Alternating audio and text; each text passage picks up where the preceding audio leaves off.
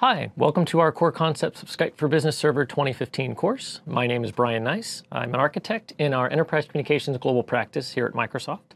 I want to introduce you to our second module of the course here, which is Skype for Business Server 2015 Planning and Design Process.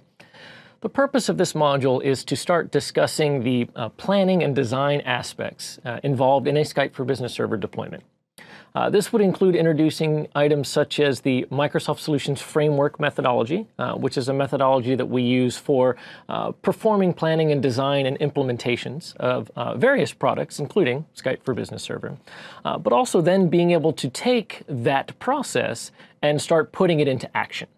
So talking through business requirements, understanding how we map these business requirements into our design aspects, and then starting to get into the technical aspects such as pool placement, understanding a little bit more about the sizing, the scale, and all of the corresponding dependencies that are involved in deploying Skype for Business Server.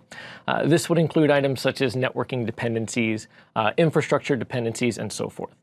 So the real intent here for Module 2 is to get a solid understanding of items that we need to be considering when we're planning and designing our Skype for Business Server deployment.